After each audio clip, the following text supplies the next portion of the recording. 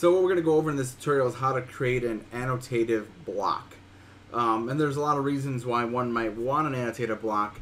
And one of the main reasons is, so when you insert your block into another drawing and you want to change text or an item within inside that block, such as any text or font or specification, that you can automatically, without having to explode it, change the items within there. It's great to use for details, but most people use it for their title block. So what you're basically doing is you're going to basically define attributes into the drawing itself, so that when you put these attributes in, it'll automatically allow you to edit one part or two parts or three parts or a lot of about this whole entire object here. So for example, I have a 24 by 36 title block. And I already did the number 1 right here as a option. So what I'm going to do is I'm going to window over to my other drawing here, and I'm just going to insert a block into it. I'm going to insert that 24 by 36, and I've been crashing a lot, so hopefully it doesn't crash here. But it didn't. So as you can see here, when I go to edit attributes, it's asking me right now to edit it. So if I hit OK here, and I'm just going to do a quick zoom extents, you'll see my title block in here. Now this is usually the problem. When you double click on it, nothing pops up sometimes and you have to explode it. But with an attribute, as it did right here, I can change just that one item inside of the block. So that's what we call an attributed title block, or I kind of call it a smart title block. Nowadays, you can even go as far as Sheet Set Manager, and that video tutorial as well is located below. So what I'm going to do now is I'm just going to continue kind of modifying this guy a bit here. So I'm going to go back into my original drawing and show you how to do it. So if you notice, I have something here called address, and there's a bunch of different little things that we can do in this drawing. I type in my commands. Sometimes I don't know exactly where to find all of these items under here, but I do know where some of them are. So if you go to the draw drop-down block and you go to define attributes, it'll pull up the attribute definition block here, and from here you can type in whatever you want.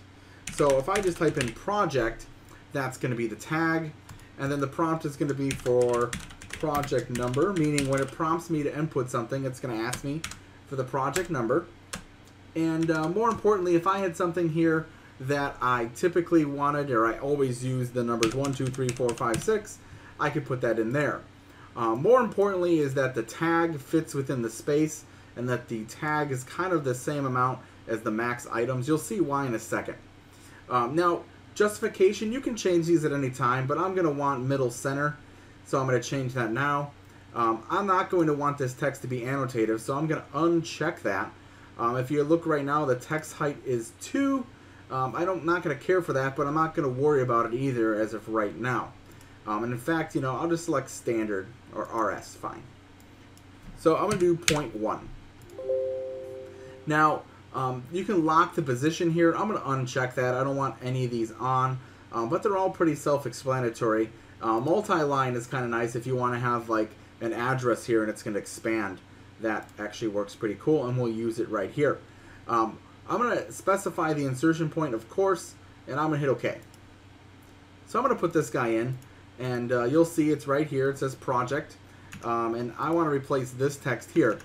So just a few things to note here is this is justified bottom center. So I'm going to click on this guy here, and I'm going to go to the properties of him, and I'm going to justify bottom center. And if you're wondering how I kind of about knew that, again, just kind of look at where this guy is here. Also, if you go here, it might be actually justified bottom. So if you kind of pull up the properties of this guy, it'll tell you. And this guy's justified just plain center, not bottom center or anything. So that'll probably move my insertion point up a little bit. As you can see right now, mine's right here.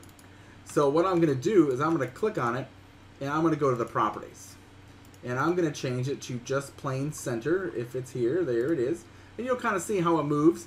And what I'm looking to do is really match that up. So when I take this grip here and I hold shift and I right click to the insertion point here, that it lines up perfectly. Because from here, what I can do is just erase out what I had before. So from here right now, if I wanted to, I can change it to a typical project number as the tag. Again, you kind of want this to be around that same size because you want to make sure it fits in that space.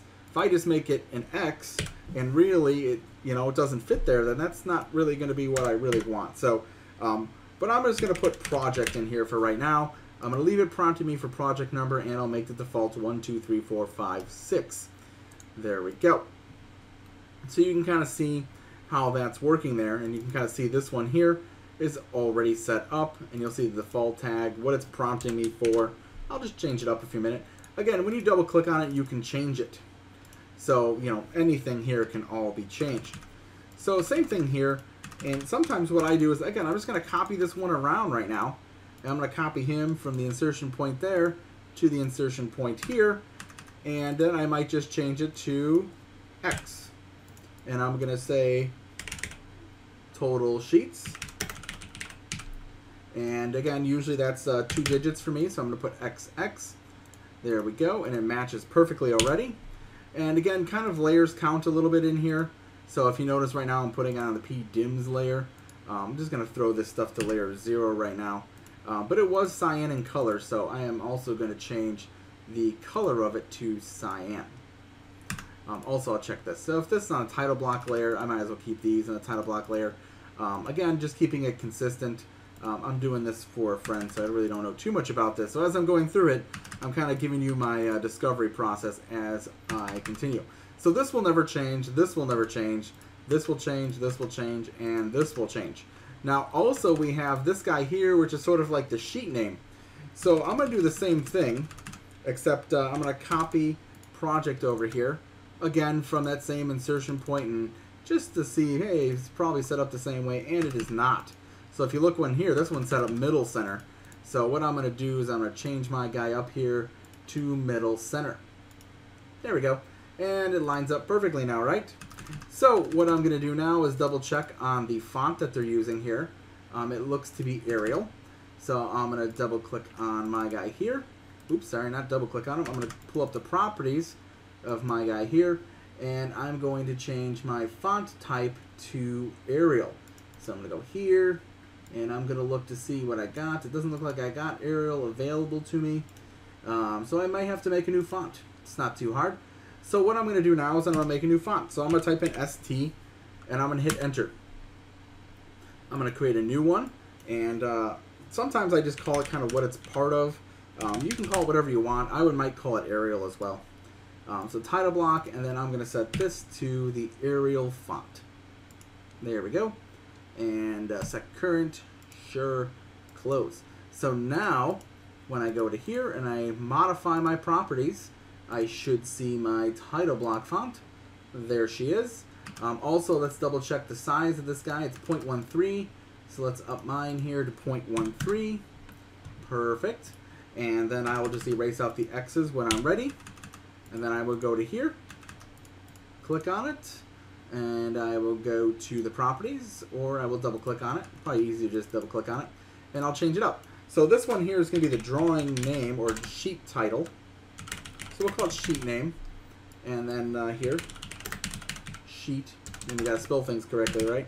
Sheet name, and then again, just keep it simple, but add some, again, make it some length here so you kind of know.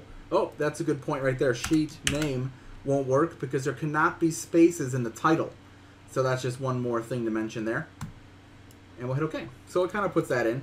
And we'll just kind of continue about our day-to-day here and just keep on moving forward. All right, so let's go to address here. So address looks like it's about the same as this one. So I'm going to copy him again from the insertion point to the insertion point. Oops. Exited the command too far.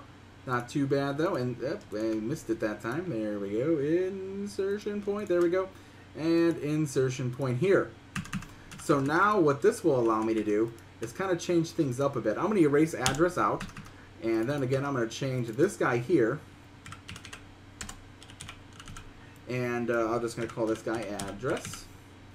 And oops, got to spell things right. Again, one mistake here follows you on every sheet. So just making sure that things are correctly actually pays off a little bit here. So just watch out for things. Make sure everything's good. Also, multi-line, I'm going to turn on now. because I want this to be able to expand a little bit. And you'll see that in a second here. We'll make it multi-line and you'll see it expand out. So what I'm going to do is I'm just going to do a quick save here and just show you kind of what I did so far, and you can kind of see how it goes into the other drawing. So I'm going to erase out the title block that's currently in there, and most importantly over here I'm going to do a quick save, and then what I'm going to do is go over to drawing 2 and I'm going to insert block, browse, and I'm going to go to that same title block again, hit OK. This is important here if it asks you to redefine. Yes, we do want to redefine it, and sure enough now you'll see all the additional stuff I have here.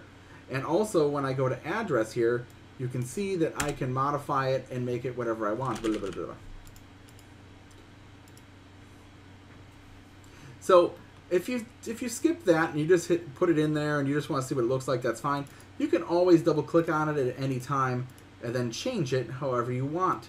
So the nice thing about this is you can kind of expand the multi-line one, and I can put 111 Jackson Street, and you know, go through there, and then I can highlight all that because I messed it up and change it all to uppercase. So I have caps lock on, and then I can go any town, good old Illinois, and then whatever you want to put in here. I mean, you can even put the title.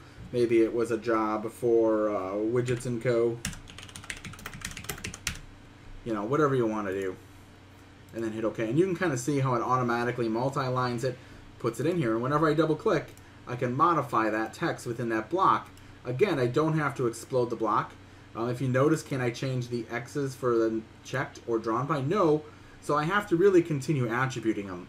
And in the next video, we're going to go further into attributes, and we'll start creating automatically created fields. But this will get you kind of started with attributing your title block. It's actually pretty simple, and once it's in your main block, wherever you put it in there, it's actually really quick. What we're going to do now is link these to fields, which will eventually link back to Sheet Set Manager and an updated Sheet Set Manager video. But if you're feeling like getting ahead, you'll notice inside of the videos here, there's also one on Sheet Set Manager that you can go view, and it has everything you need on it. Again, if you like the video, subscribe please, and if you ever have any questions, leave some comments, or feel free to contact me at the company, and you'll see the link on my image there at the top. All right, you guys have a good day.